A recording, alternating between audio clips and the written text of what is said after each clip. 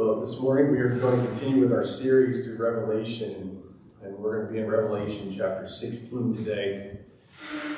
But the passage we're going to read is not going to be the easiest passage to read. Like a lot of passages of Revelation are not the easiest to read, because it has to do with judgment. And we don't like to deal with that. We don't like to talk about judgment. We don't like to wrestle with that. We'd rather just ignore that part and just look at the love and grace and mercy of God rather than the judgment of God. But the thing about when you get a word judgment, it's always a kind of negative connotation.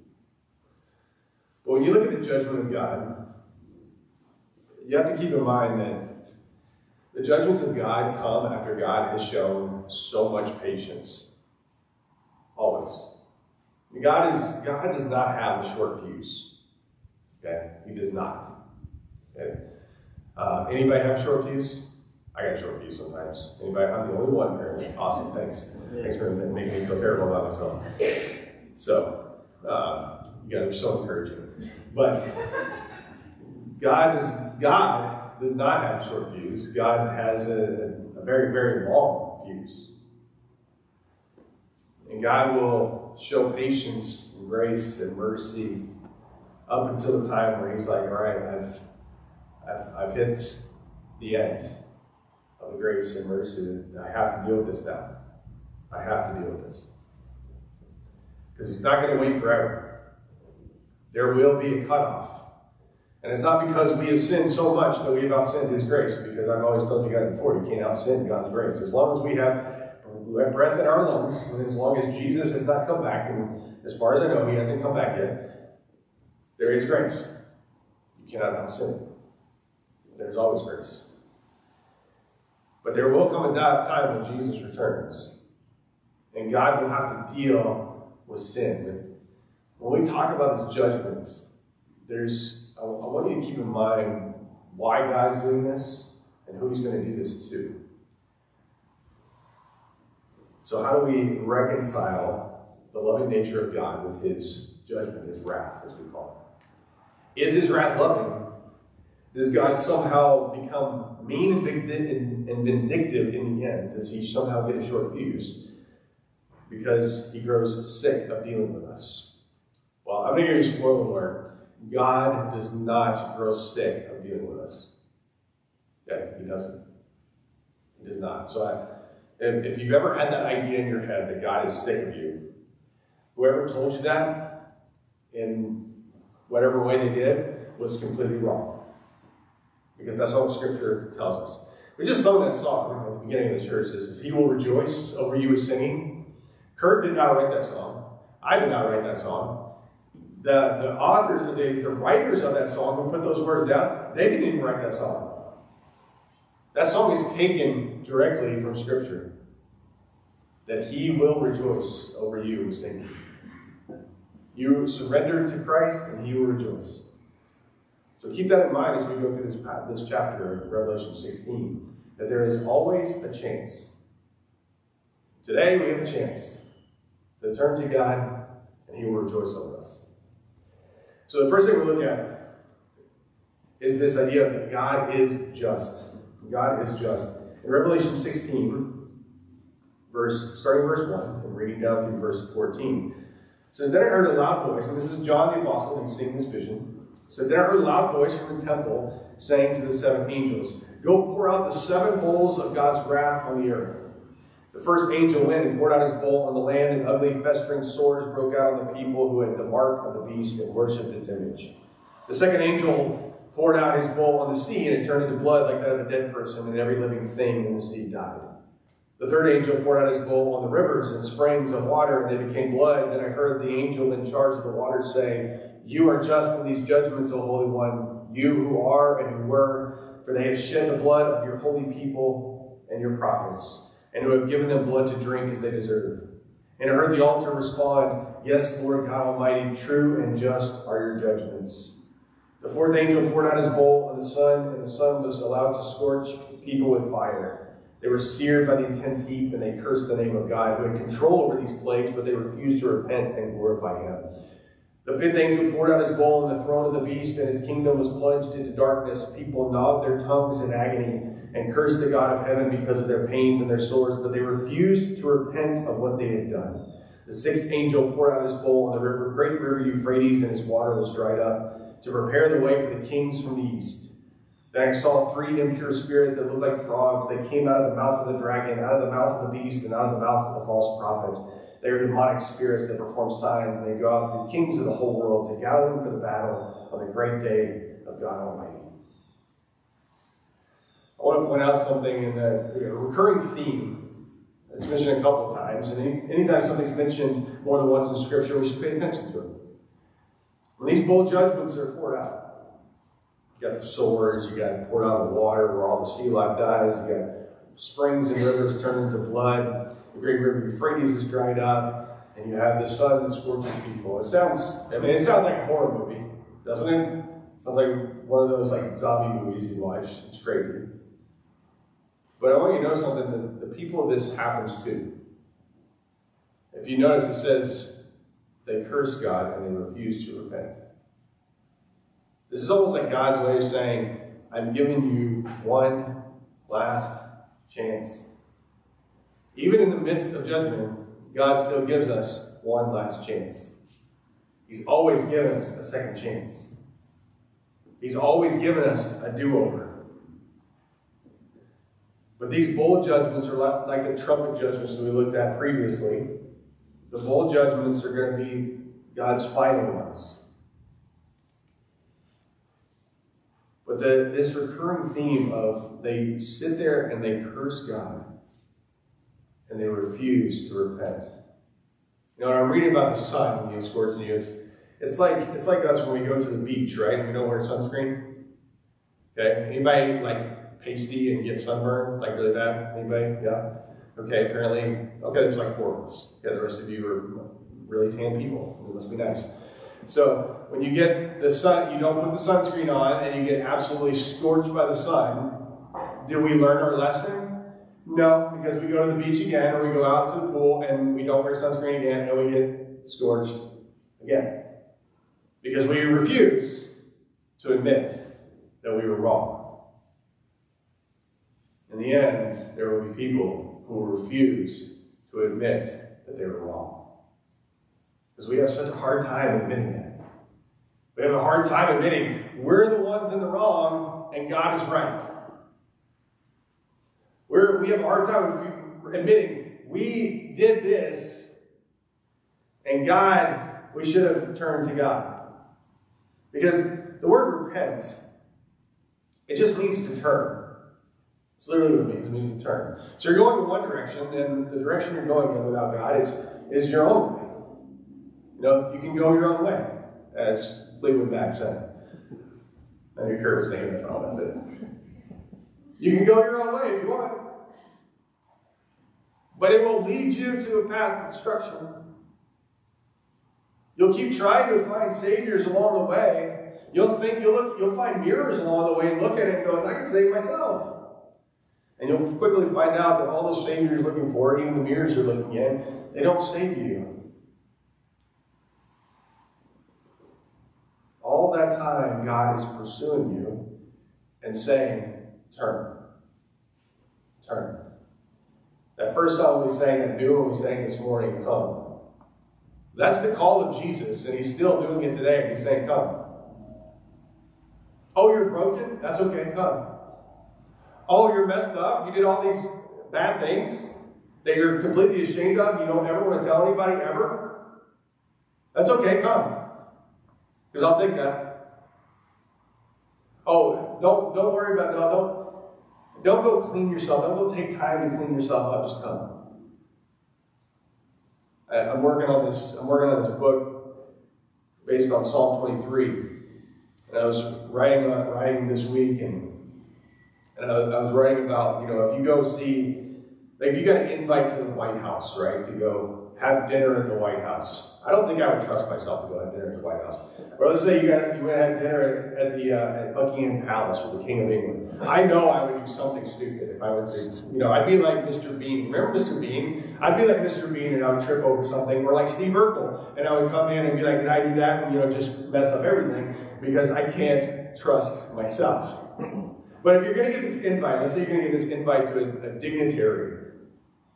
dignitary's house or place to go eat, what would you do? You're probably already thinking to yourself like what you do. Well, it's like, well, I'd probably shower like 10 times that day just to make sure I didn't smell. I would make sure I wore sunscreen at the beach so I didn't look like a lobster when I walked in. I would make sure that I put on lots of deodorant.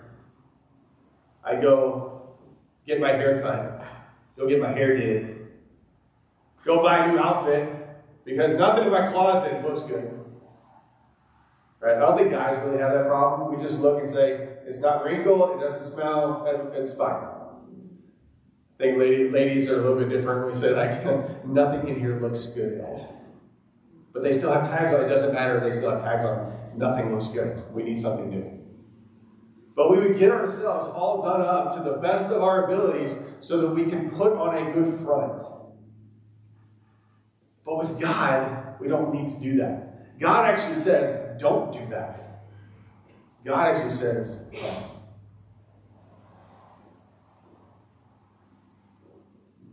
In the end, there will be no denying who God is. We won't have to point to him and call people to believe by faith. Faith will become sight on that day. But there will still be that call of God to say, come, turn. And the reason we have such a hard time, I think, with God being just is that we almost think like we didn't do anything wrong, so why is God being this mean? Or we think, why would a loving God do this? Well, I've used before the analogy of a judge. If a judge is good, if a judge is just, and a judge is righteous, a judge is going to uphold the law.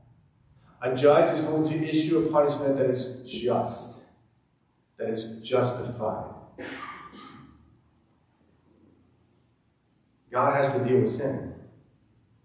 God has to deal with evil. I mentioned Psalm 23. What did David say? Even though I walk through the valley of the shadow of death, I will fear no evil. Why? For you are with me. And God even said, your rod and your staff, they come from me. I learned this about a shepherd. Typically when you think of the shepherd, you think of the shepherd's crook. He has a staff that has the hook on the end. And we equate that, I used to equate the rod and the staff as the same thing. It's actually not. The rod was this short club that the shepherd would hold. And you know why the shepherd would hold a club? If a wolf tried to come in, guess who's going to get clubbed? The wolf. Any evil that tried to attack the flock, guess what's going to happen? They're going to get clubbed.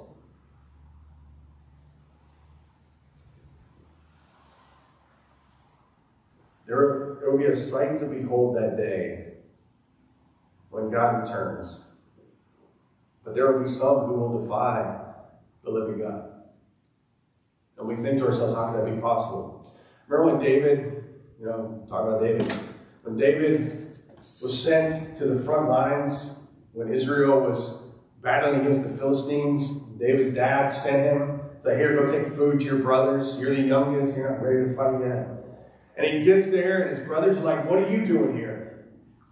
But what David sees is an army of Israel cowering in fear because the Philistines have Goliath. And you know what David's response was? Who is this Philistine, this uncircumcised Philistine, who dares to defy the armies of the living God? And then Saul wants to give David like the armor, and David's like, man, I can't wear this. He's like, just give me my sling and some stones. And the greatest part about that story is that David doesn't sit there and wait for Goliath to come to him. Goliath's the one standing there. And he's mocking David. He's mocking Israel. And if you read the story carefully, it actually says David ran to Goliath. David ran. But there will be a day when people will be like Goliath, who will stand and mock. No matter what happens, they will sit there and go, "You can believe in this God? Look how mean he is. He's unjust. All he does is pour out wrath and judgment." These bold judgments will be God's way of clearing the world of all who have opposed him and will oppose him. And not just opposed him, but who attacked his sheep. Remember, David said, "The Lord is my shepherd." What is a shepherd? And the shepherd lays down his life for the sheep, as Jesus said. And a shepherd carries a club. But the reason God is going to do this is he's preparing to make all things new. If you're going to make something new, you don't try to redo the old, because it's not going to be new. You get rid of the old. Jesus even talked about wineskins. Wineskins, they would pour wine in these bags. And they were skins, right? And the thing about old wineskins is they would become brittle, because the wine would make the wineskins expand. And if you tried to pour new wine into the old wineskins, they would burst. And that's what Jesus says. Look, you can't pour new wine into old wineskins. The wineskins have to be new, have to be made new. That's why Paul said in 2 Corinthians 5:17 that all who are in Christ are a new creation. The old has gone and the new has come. If you've given your life to Jesus, guess what? You're no longer defined by what you did in your old life. If you went on a path and tried to save yourself and made all these mistakes and did all this stuff, guess what? You're not defined by that anymore. You're defined by who you are in Jesus. And some may ask, well, how can that be? How can God be just and do that and just let us off the hook? Well, he paid a price. Jesus paid the price for us so that we could be made new by faith in him.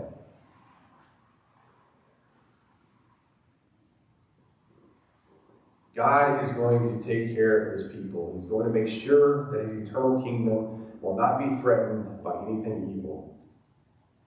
The bold judgments will come to bring about God's justice upon the earth. Think about all the evil that happens in this world today. Slavery is the worst that it's ever been. Some people actually don't know that. They don't know that slavery is the worst that it's ever been. We think of slavery in terms of, well, that's what the Civil War was fought for.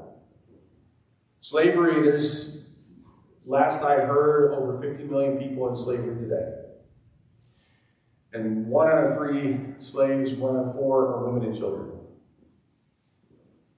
Evil. Horrible. Wouldn't we want somebody to do something about that? Wouldn't we want to see slavery ended in our lifetime?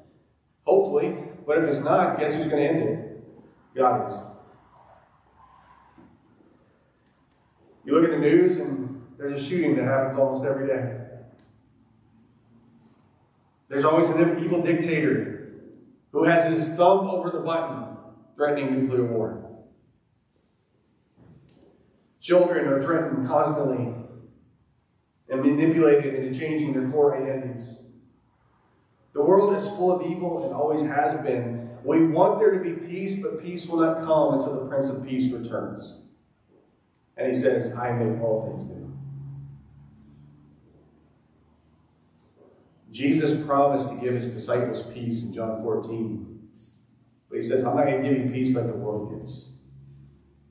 Because peace like the world gives doesn't last. I remember watching the Miss America contest when I was a kid. I watched them because, you only have one TV in your house that has cable. And of course, my parents are watching Miss America on that. Just like when the president was on, they picked to watch the president's speech on the one TV that we had cable.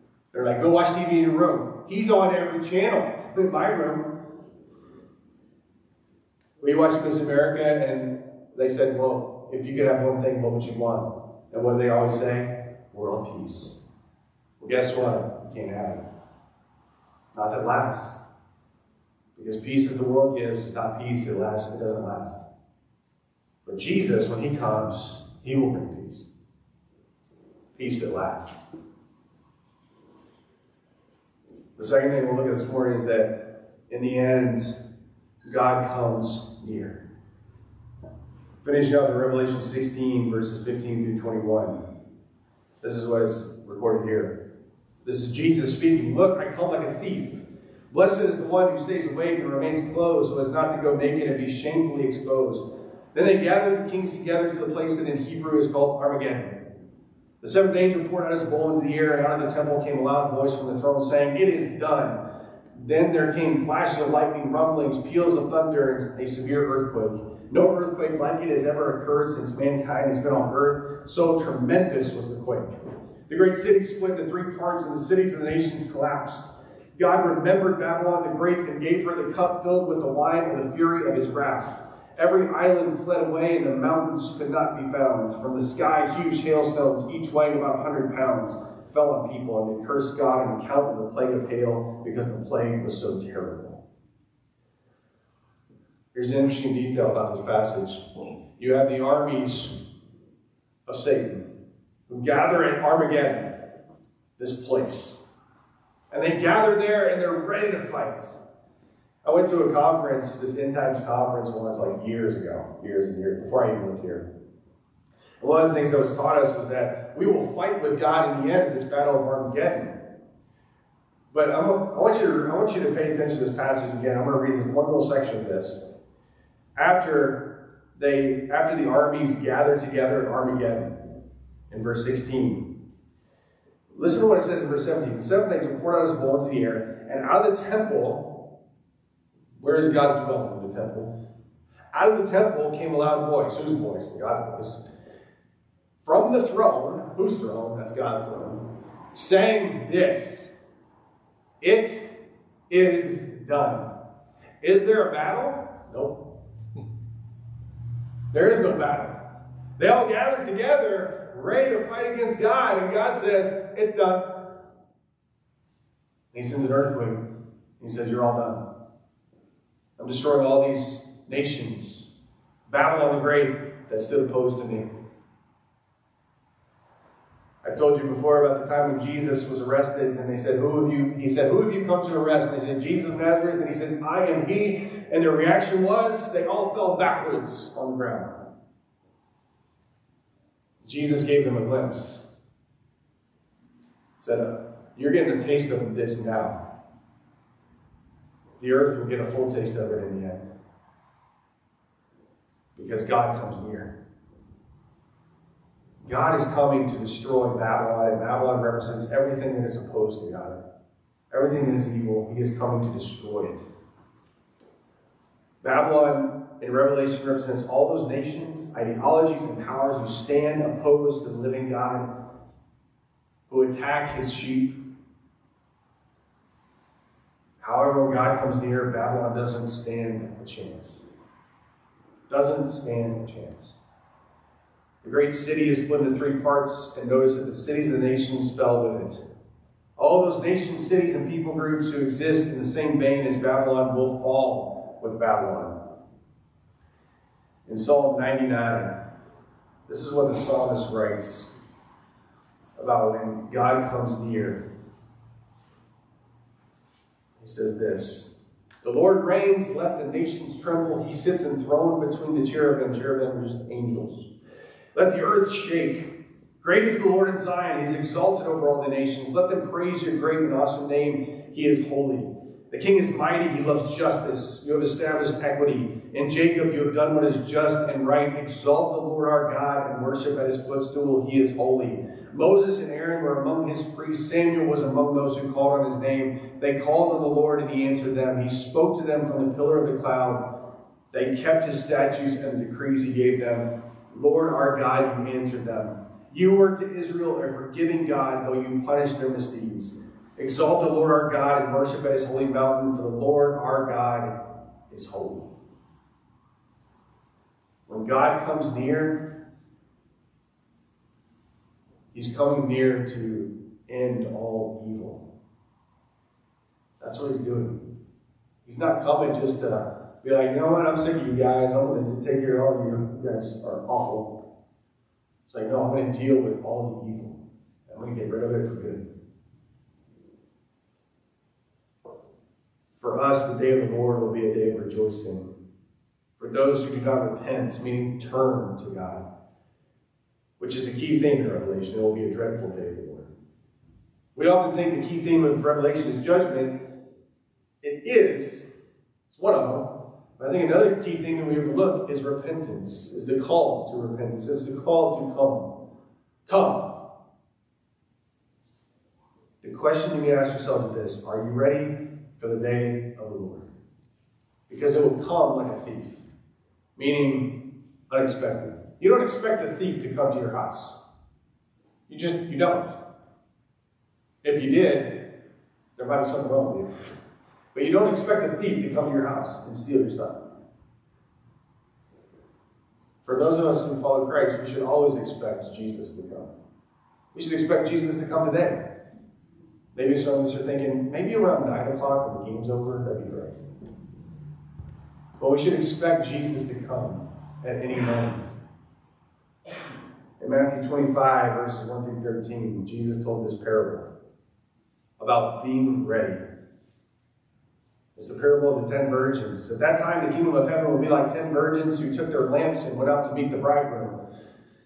5 of them were foolish, and 5 of them were wise. The foolish ones took their lamps, but did not take any oil with them. The wise ones, however, took oil in jars along with their lamps. The bridegroom was a long time in coming, and they all became drowsy and fell asleep. At midnight, the cry rang out, "Here's the bridegroom, come out to meet him." Then all the virgins woke up and trimmed their lamps. The foolish ones said to the wise, "Give us some of your oil, our lamps are going out." "No," they replied, "there may not be enough for both of us and you. Instead, go to those who sell oil and buy some for yourselves." But while they were on their way to buy the oil, the bridegroom arrived. The virgins who were ready went in with him to the wedding banquet, and the door was shut. Later the others also came. "Lord, Lord," they said, "open the door for us." But he replied, "Truly I tell you, I don't know you. Therefore keep watch, because you do not know the day or the hour." So the question we need to ask ourselves is, which group are you in? The one who is ready with your oil, with plenty of it, ready for the bridegroom to return? Or are you on the other side where you're not quite ready yet?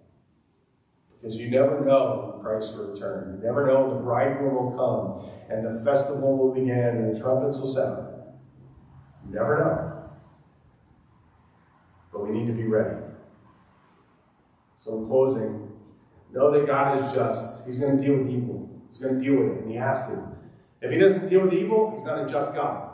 And if he's not a just God, he's not a loving God, and he's not a gracious God, he's not a merciful God, and he's not a God that we should even pay attention to anymore. And guess what? If God is not just, I'll tell you right now, we don't even have to show up next week.